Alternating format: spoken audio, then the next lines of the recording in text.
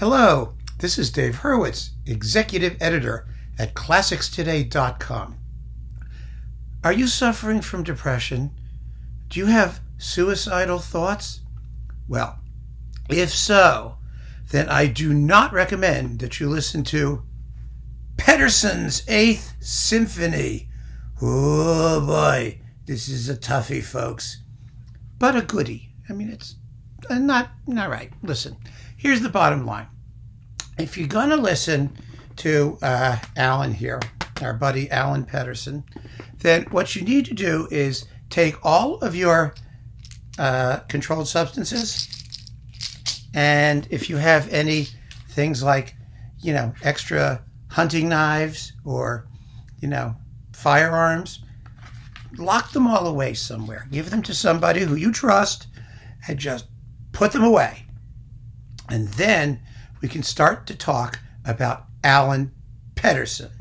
Now, his dates were, 1911 to 1980. And the best way to sum him up probably would be if Bruckner had been a depressed atheist living in Sweden during the first half of the 20th century, then you probably would have something like Pettersson. Because like Bruckner, he wrote symphonies. His mature work consists of one symphony after another, basically, with a few other little tidbits and jeux d'esprit. The 8th is one of my favorites, frankly, but there's, of course, a limit to how much of this you could take at any one time. The interesting thing about the 8th is that it has actually been recorded about 4 times. And anyone who knows about Pettersson knows he had a neurological disease, and he spent his life in a lot of physical discomfort.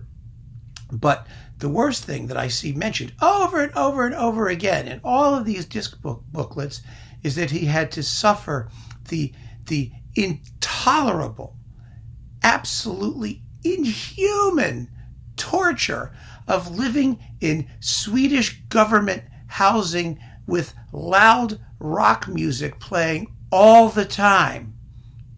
Oh my God, can you imagine sitting there in the 1960s, the 1970s with Swedish rock music playing in your ears constantly? I mean, if I had to sit there listening to ABBA, just imagine he's sitting there suffering.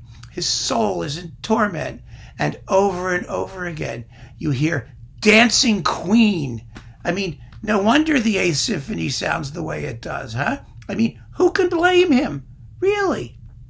You see, Pettersson's symphonies are usually sort of big, longish. Some of them are short. Some of them are like 20, 25 minutes, but they're usually a single movement, close to an hour or so, basically slow, generally dark, grim, sometimes just agonizing, but with lyrical interludes. And after about the 5th Symphony, he began to write more tonal and lyrical sections, and especially in the 7th and 8th, which are his most popular symphonies, popular among, certain very austere, somewhat depressing Lutheran communities in Sweden, no doubt. Anyway, nothing against Lutherans, folks. When I was in Scandinavia, everyone talked about how severe Scandinavian Lutheranism was. I don't know. I'm not a Scandinavian Lutheran. Pettersson, however, composed a whole bunch of these things. I think there's like 11 or 12 or 13. It's just a lot of symphonies. They've all been recorded. They're all available on CPO. BIS has an ongoing cycle. Now, the 4th has been recorded, as I said, 4 times.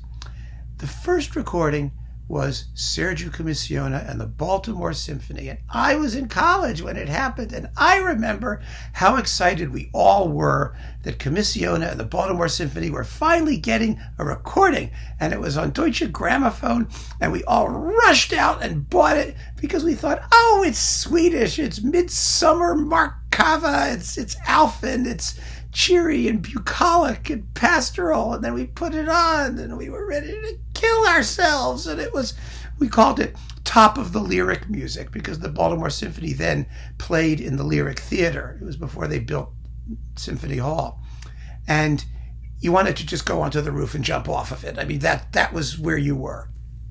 Now, the Eighth Symphony is in 2 parts.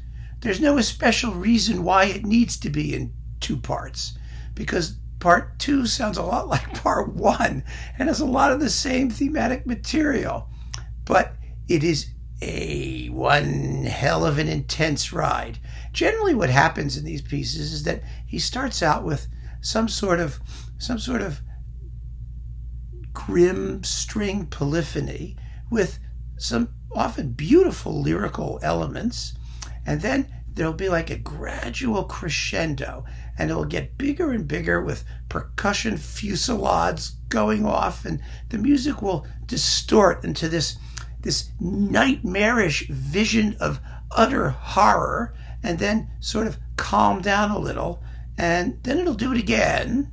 And some of the thematic material is of remarkable simplicity, which is what makes it even scarier, because it just repeats over and over in this sort of bone-chilling, numb, frozen kind of way. I mean, in the Eighth, it's just a 2-note thing. It just goes da-da, da-da. Trust me, you'll never hear that again without wanting to go scream or hide in a closet or something like that. It's unbelievable. So there have been 3 other recordings since Sergio Commissiona almost killed the population of Baltimore. They are Thomas Sanderling on CPO and Gerd Albrecht on Orfeo, and this one, Leif Segerstam with the Norrköping Symphony Orchestra on Bis, which is the best. It is the best sonically, and it's the best performance. It sounds like they actually rehearsed it quite a bit before they played it. These pieces are terribly difficult to do. They're extremely draining emotionally, as you can well imagine. They are technically quite difficult because you have to sustain these long, tortured lines for a very long time. I mean, the Eighth lasts 46 minutes in 2 parts, and the 10th here is only 24 minutes, and it kind of sounds like, you know, the Eighth, sort of, kind of.